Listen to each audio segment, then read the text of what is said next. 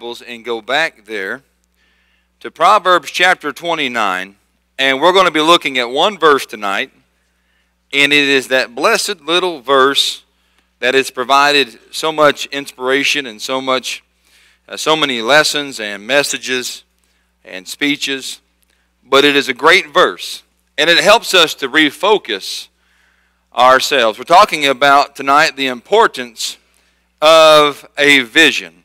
Proverbs 29, and in verse 18 you have this verse. It says, "Where there is no vision, the people perish.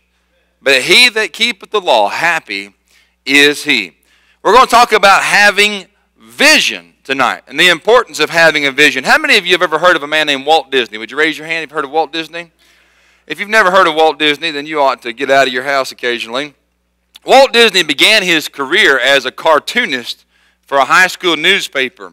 And as a young man, his first venture ended in bankruptcy. And then he moved to Kansas City and began his second enterprise, drawing cartoon strips and advertisements in a studio. When he found out that his career was not really taking off, he sold his camera, bought a one-way ticket to California, and headed out there. While he was going, he was dreaming up a cartoon character that was a mouse that he called Mortimer. His wife, suggesting that the name was far too serious and sophisticated, said, "Maybe you should just name him Mickey Mouse." And the rest is history as we know it, right? His career takes off. The rest is history. One day, Disney took his daughter to a kids' park, and as his child was going round and round on a ride, he began to envision a place where parents and children could come together and have fun together. In 1955, Disneyland dream became a reality, and they opened their park. And now their parks are operated in California, Florida, France, and Japan. Here's a man that had vision. One day, two fellows were walking through Disney, and one said to the other, he said, "I wonder what Walt Disney would think if he saw all of this today." The other man turned and said, "Believe me, he saw it." He was a man of vision. He was someone who could see possibilities and see what could be down the road. And we have to be people of vision. Churches have to have vision. Helen Keller said this, who was blind. She said, "Worse than being blind would be to be able to see and still have no vision." And there are many people who have vision but are blind, have actual vision but no vision in their heart and in their mind. And so we have to be people of vision. The poorest man in all the world is not the man that's without a dollar, but a man who's without a dream. We have to have some vision. William Carey, the great missionary, said, "Attempt great things for God and then expect great things from God." And I want to tell you something. Our churches today are struggling because churches don't have any vision. And churches don't have any vision because they have pastors that don't have any vision. And they don't have any vision because they have no faith. They haven't seen what God can do. They haven't stepped out and seen what God can do to bless their church. And the bottom of the ladder is crowded with people who cannot see any further than the end of their nose. They have no vision. And I want us to be people of vision. I want to be a person of vision. I don't want to be a naysayer. I don't want to be a detractor. I don't want to be someone who's small-minded, who thinks small. Because Brother West said how we think is in relative to how we think about our God, how big our God is. If our vision is small, then it means in our minds our God is small. And so I want to be a person of vision. I want us to have deacons who have vision. I want us to have teachers who have vision. I want us to have directors and church members who have vision. Here's what I don't want. I don't want for me to have a vision. I don't want for our staff to have a vision. I don't want for our deacons to have a vision. I want for our church to have a vision. It can't be my vision. It has to be our vision. And where there is no vision, the people perish. Now I want us to think about a couple of things tonight in regards to the importance of having vision. Think first of all about the possibilities that challenge us. The wise man Solomon speaks here of vision. The very thought of vision implies the thought of future possibilities. To have a vision speaks of looking at things as they are, but seeing things as they could be. Not just seeing things for what they are, but seeing them for what they could be. Vision says, I can look at a young man, and I see a young man, but I see a great man that he could be someday. A vision says, I look at a church, and I see a small church that's struggling, but I see what the church could be. I think about Paul Chappell, the pastor of Lancaster Baptist Church in Lancaster, California. What an amazing place. What an amazing place. You know how he became the pastor of that church? He was wandering through on vacation or going somewhere and just happened to stop in, and they needed someone to preach. And they had asked him to preach, to stop by just to fill in for their little church there and preach. And he preached, and when he got done preaching, they voted to call him as pastor. He said, no way. There was about 12 people in the middle of the desert in California.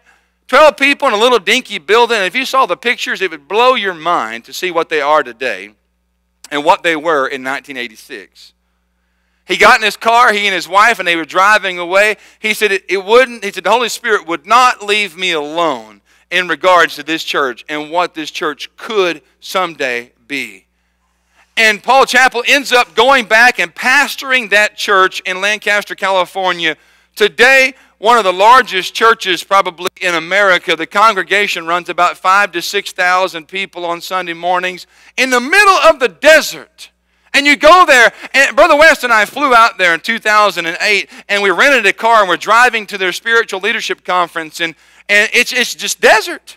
It's desert, and it's near Los Angeles, which is, that's the end of the world as far as I'm concerned. And we're driving out through there, and it's desert. And Brother West said, you're telling me that somewhere out here is an 80-acre campus where people can come to church and your kids can go to school in this church from kindergarten all the way through high school, and there's a Bible college there. There's a 5,000 to 6,000 member church, and all of a sudden, in the middle of the desert, this oasis arises. And you see this amazing, amazing place. And I can't help but think about Paul Chappell, who drove through Lancaster, California 30 years ago and saw this little church with 12 people and said, someday something great could be here. That is vision, friends. That's what it means to see things as they are, but see things for what they could be down the road. That is the very definition of vision. And here's a man, he said, all I did was grab a King James Bible and tuck it under my arm and get a pocket full of gospel tracts and began to preach the gospel in Lancaster, California. 30 years later, wow, how God has blessed. So these are the possibilities that challenge us to see things potentially. Do you do that?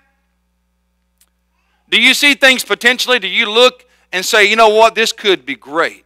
This could be something, this person could be great. Our church could be great. Our Sunday school class could be great. Do you see things positively and prospectively? Vision enables us to see possibilities.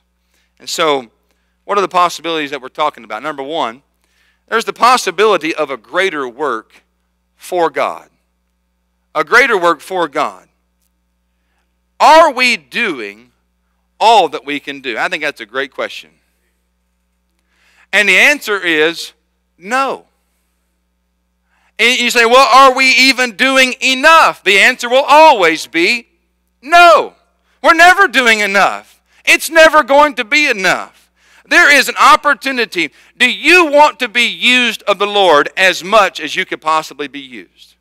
Do you want to do all that you can for the cause of Christ? I can't help but think about the Apostle Paul, who said, I am ready to spend, and listen, and to be spent, to be exhausted for the cause of Jesus Christ, to do more. There is a possibility of a greater work for God. There is still more to do. A survey was done, and it was asked of the pastors, are you satisfied with the overall ministry of your church?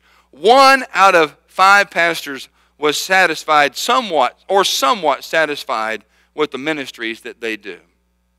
Now, in some senses, we should be content, but there are some areas where we should never be satisfied. And serving the Lord Jesus Christ and doing a greater work is one of those areas. We should never be satisfied with where we are. There can always be a greater work. I mentioned this morning in my Sunday school class, Dr. Curtis Hudson, one of the greatest soul winners of our time, who on his deathbed, he said, my greatest regret is that I have not done enough for my Lord Jesus Christ.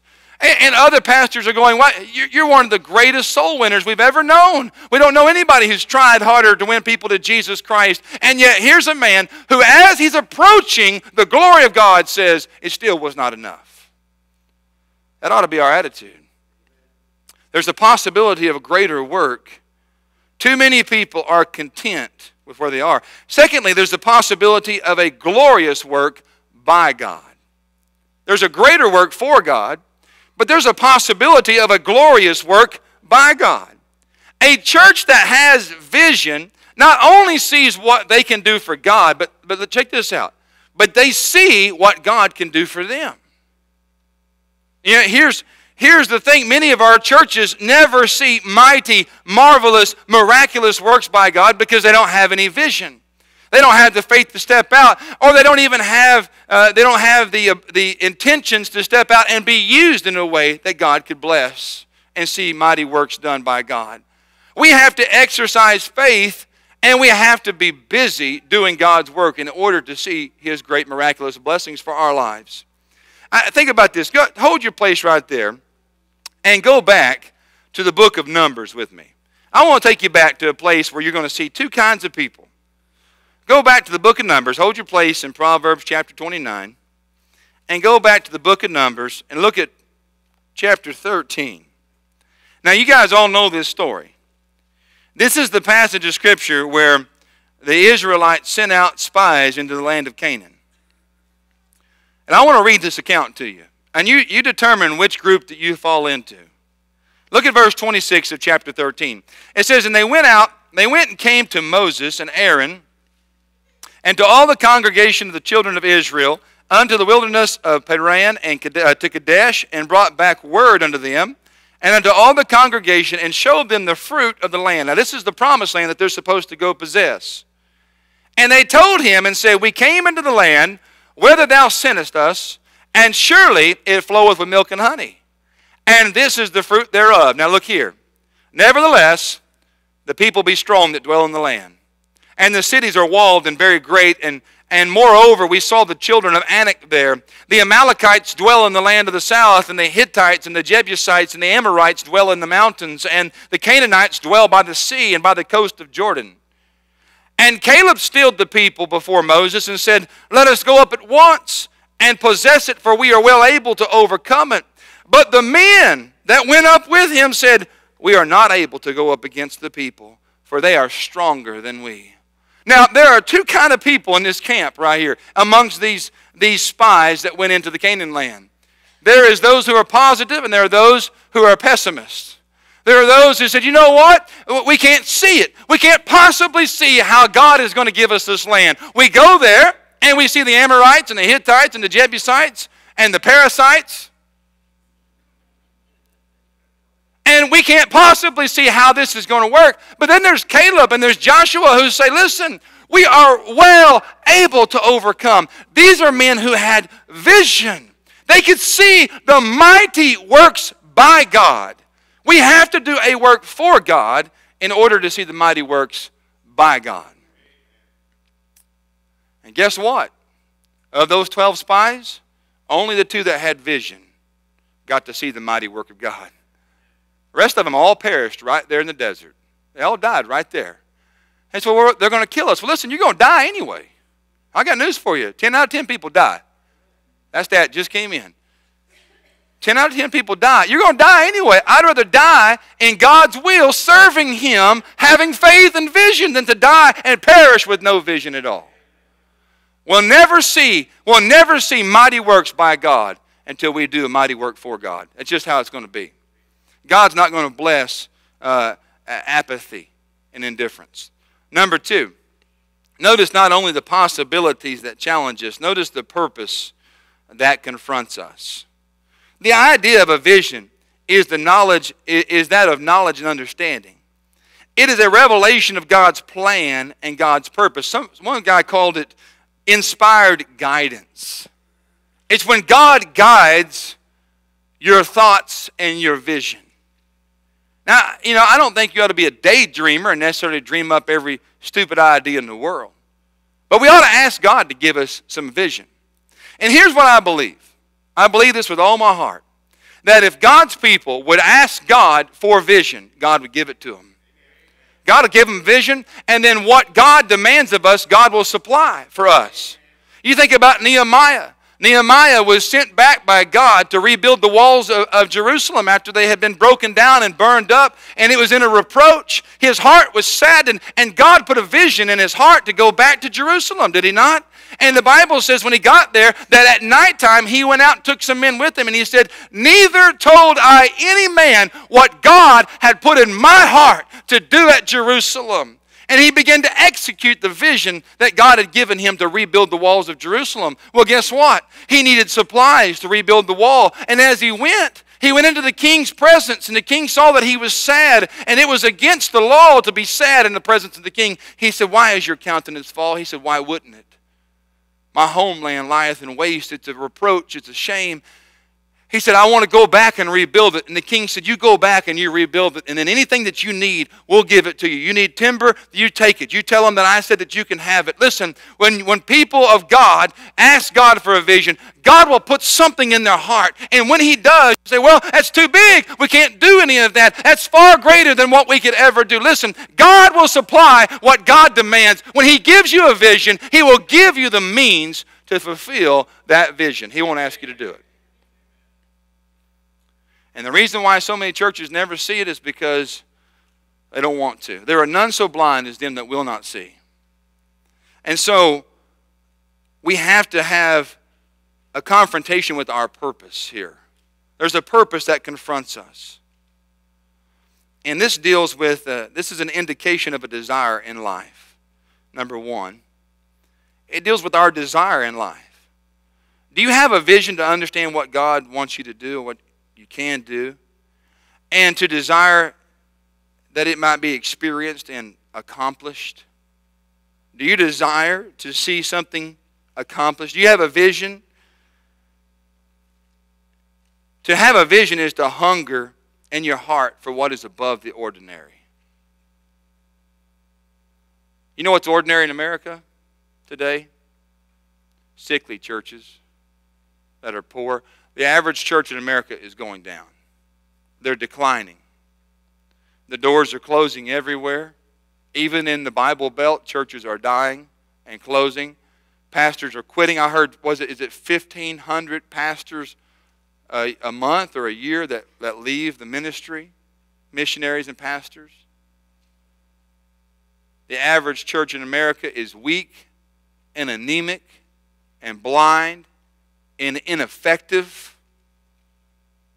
Having a vision is a hunger in your heart to see what is above the ordinary.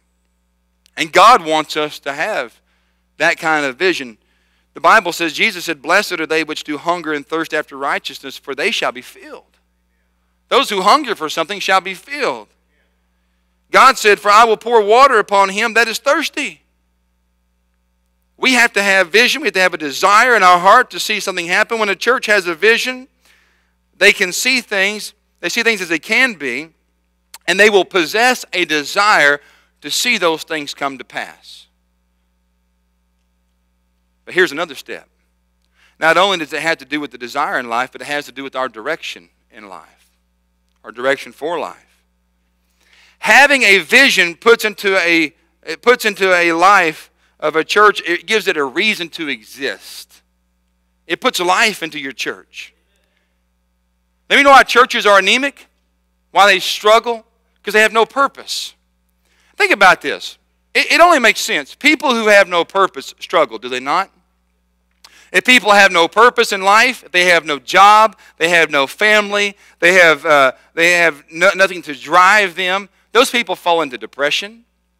They go into reclusion and they hide somewhere and they become depressed, and we medicate those people and we think, well, you can't help it, this is how they feel. Well, they have no purpose in life. People who have no purpose in life don't want to get out of bed. They want to lay in their bed, lay in their recliner, and those people just wither away and die. Well, listen, the same thing happens for churches too.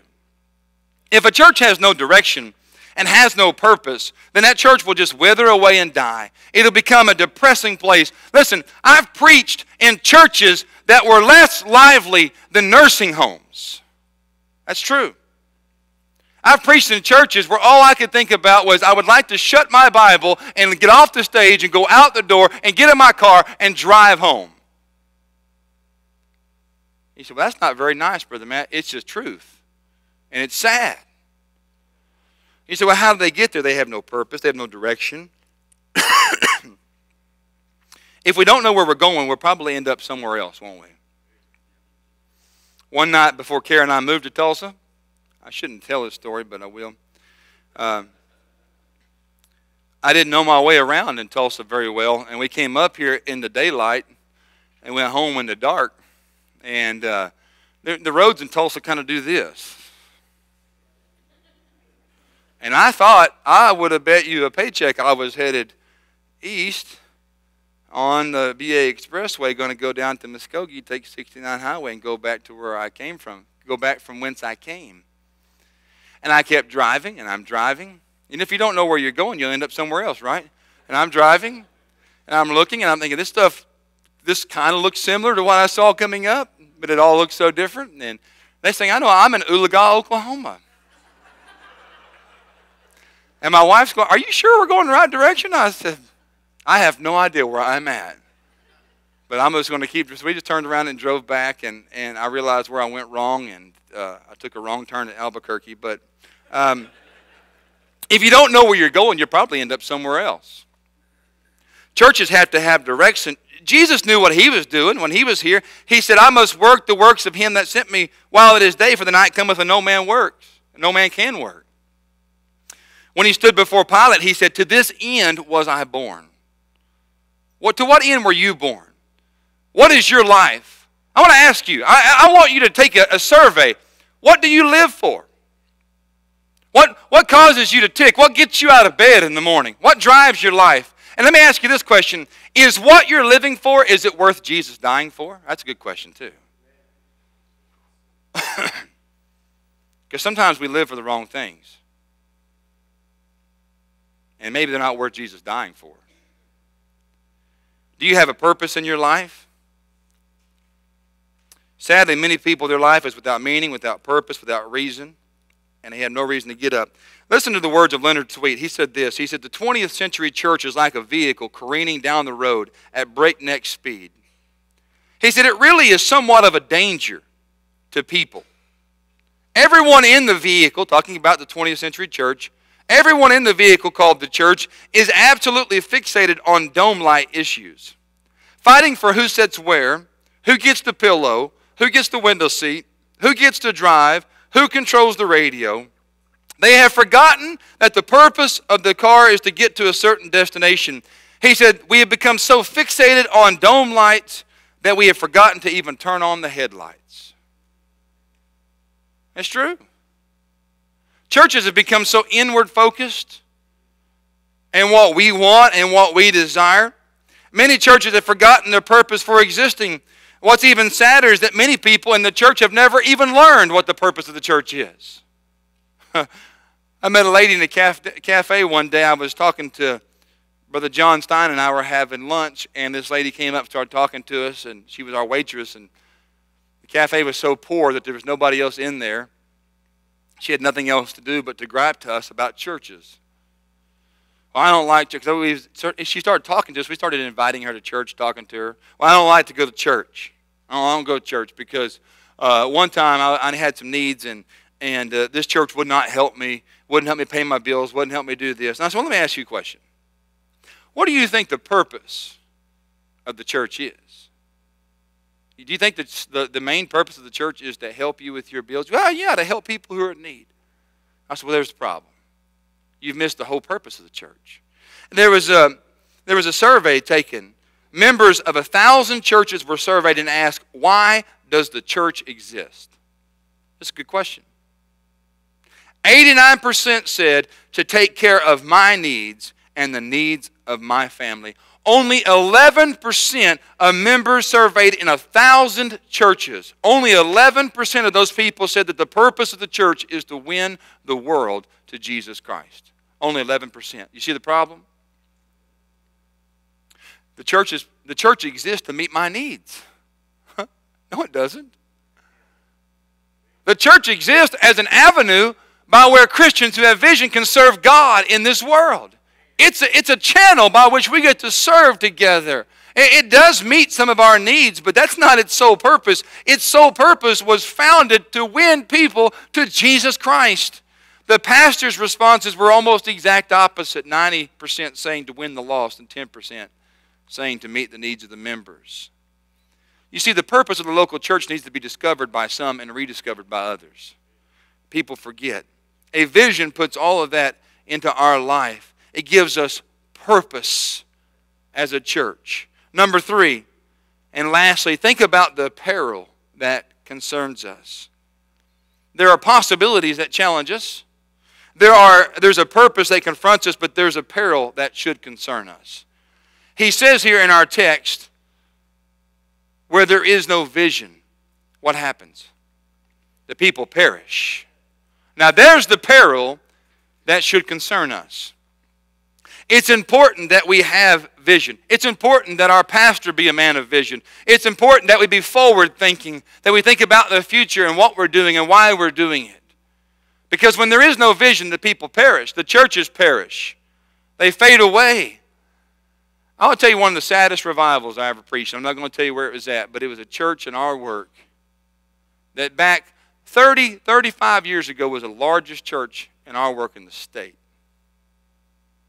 And I go there, they had a seminary, they had a separate building that was a seminary, and I go there to preach, and they have an auditorium that would seat about 400 or 500 people, all these extra buildings, and I got called to go preach at this church, a revival. I was excited because I thought, man, I've never been to this church, but I've heard stories about how great this church was, you know. And I get down there, and I stand up before a congregation of 44 people. 44 people. The average age in that congregation was probably 75 to 80. WW2 veterans. And I just thought to myself, what happened? Can you not help but wonder what happened? A church that used to run 400, 450, is maxed out. What happened? I want to tell you though, I've preached in a lot of churches like that. I'll tell you what they do for me. They motivate me. I couldn't imagine coming in here someday and looking around and there only being 40 people in here. It'd break my heart. But I want to tell you something. It can happen. And it can happen very quickly. How? Have no vision. Have a lack of vision. Have no faith. It's important because where there is no vision, the people perish. Think about the consequences of a lack of vision. Where there is no vision, we go backwards. The lack of vision is taps played over our future. It's the gravedigger's spade applied to our tomorrows. It is the death shroud wrapped around all that we can be and all we can do. Unless God's people have a clear understanding of where we're headed and what we're doing, we're going to have a lack of vision. We're going to have problems. We have to be moving forward. Here's one thing I have learned in church work. There's no neutral in church work. There's no neutral. Now, we set some goals for our church. And we have been seeing God bless. Let me tell you what most churches would do right here. Are you ready? Most churches at this point would just kick it up in neutral and coast. Well, you know what? Hey, God is blessed. We've almost reached all of our goals this year. It's only August. They would just throw it up in neutral and they would just coast on out. But here's what happens. Here's the problem with that. There is no neutral. There's only forward and reverse. That's it. And if we're not growing, if we're not progressing, then we're dying. We're going backwards. And we're not going to see any growth. We're only going to see death and decay and department from our church, people leaving. There are consequences to having a lack of vision. Without a vision, church growth is hindered by man-made roadblocks. A lack of vision keeps us from reaching the heights that we can reach and doing all that we can do and being all that we can be and seeing all that we can see. Now, we started this year with some written goals. You want to know what they are? Some of you are probably not even aware of what they are. When we sat down and talked about this, we said, all right, we're going to have great vision this year. We're going to push hard. We're going to ask God to bless. And we sat down and we wrote out these goals and these ideas. And Brother West said, we ought to get up and read these in front of the people. The problem with getting up and telling you what our goals are is now they're out there. And it's scary. Because what if we fail? But we did. We stood right here early January and we said, here's the goals. We're going to have 100 editions this year. And I want to tell you something. When we said that, many people in this room right here said in their heart, will not happen. I promise you, they did. My heart was struggling to believe it and lean toward it. Brother West said, we're going to have 100 editions. And do you remember what I said to you, Brother West? I said, now go easy, Brother West. We don't want to set the goal so high that we fall woefully short and the people become discouraged. He said, oh, ye of little faith, get behind me, Satan. I took the rebuking and we're moving right along. It's August. We've had 82 editions. It's August. 82 editions. 2 years ago, we averaged 215 in our Sunday morning service, 215. Last year, we averaged 228. We had a lot of Sundays where 240 or 250 would have been a dream, a great Sunday, a day to celebrate and rejoice. And this year, we got up and said, we're going to average 250 in our services this year. And God has been blessing. Through the month of July, we averaged 275. Last year in July, we averaged 201 in July for the whole month. That's a 74-person increase in average for that 1 month of July. And July is the hardest month because people are gone. We had 283 this morning, and I was mad. I was mad. I was like, are you kidding me? We made ham. We made 8 hams. Are you kidding me? 283? We always say if you cook it, they will come, right? Being goal-oriented is going to be key for a church. It's been estimated that 95% of people never write down have any written goals for their life. And it's also estimated that the 5% who have written goals, 95% of them achieve those goals. In 1953, Yale University found that only 3% of their students had written specific goals for their life. In 1975, they found that 3% of those people had already achieved more than the other 97% combined. Why? Because they have vision. They said, here's our goals. Here's what we have, but here's what we could be. They see the potential, and they have something to strive for. People who have goals and vision are achievers. Churches who have no goals and no vision die. You say, well, our church didn't have, my home church way back then, they didn't have any vision. They're still alive. Listen, I want to tell you something. Most churches in Oklahoma are on life support. Just because there's still a heartbeat doesn't mean there's any life there. They're on life support. I don't want to be on life support. I want to see God do great things. Number 2, think about the consequences of the loss of a vision. Some people in churches have never had a vision. Others had a vision and lost that vision. We all know of churches that used to thrive but now are dying, and in some cases no longer exist. Why? Because they lost their vision. When they lost their vision, they lost their sight, they lost their purpose for existing.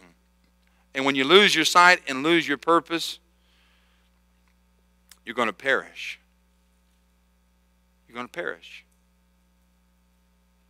The lost will die and perish if we have no vision for reaching them with the gospel. See, our vision isn't just for us. Our vision is for the lost around us. Our vision needs to see needs to be able to see how God can bless this church by us going to the harvest. The harvest is plenteous, but the laborers are few. We have to have vision to save lives out here. The churches not only perish, but people around us are perishing if we have no vision. If we have no vision for the lost.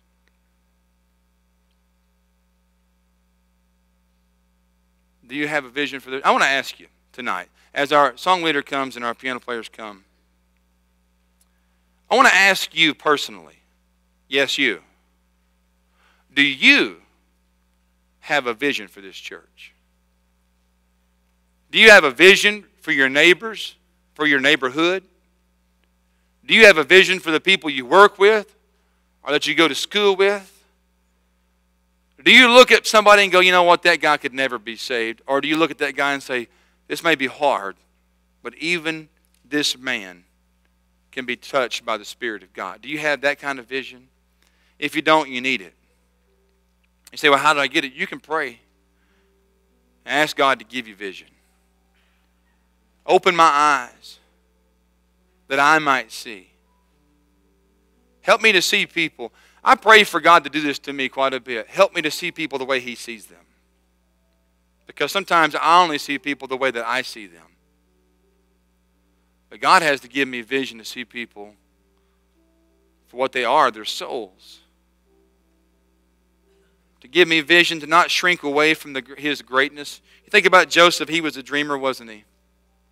He'd seen some things in a dream, and he told his brothers that these things were going to come to pass in his dream, and they mocked him, didn't they? They hated him because he was a dreamer.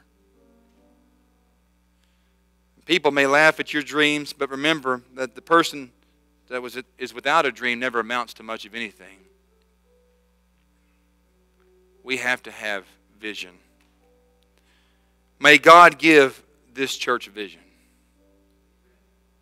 May He give us vision. May He give you vision. Lost friend, if you're here today and you don't know Christ as your Savior, do you have a purpose for living?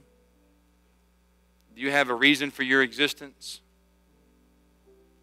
That's part of all of it right there, is just to have a purpose in your life so you can have vision. But you can have eternal life and you can have a purpose. God has a great purpose for your life. He'll give you eternal life. He'll give you great vision and great purpose. He'll give you a path in your life that you couldn't have given yourself if you had 10 lifetimes to do it. Whatever your need is tonight, I invite you to come. Whether it's salvation, whether it's just obedience to Christ and in any area of your life. Or maybe it's just that God would give you vision again. You say, oh, Brother Raines, my years are long spent. I have waxed old. And I have come and I have seen and I've done. Listen, those of you who have seen the most should have the greatest vision. You've seen more than all of us. Some of you were standing here in this place right here. Brother Leroy Richards probably one of them. Standing here when this was a wide open field with nothing but grass. No homes. Some of you came over with South Lakewood when they came over here and there was nothing but grass here. There's no homes, no roads, no nothing. Brother Don Price and other men from the church stood here on this field and said there's going to be a great church here someday. Well, guess what? 44 years later, here it is. But she's not done. There's more. It's time for those who've seen that vision to share it with us and help us develop a new vision for the next 44 years should the Lord not come back. Where do we want to be next year?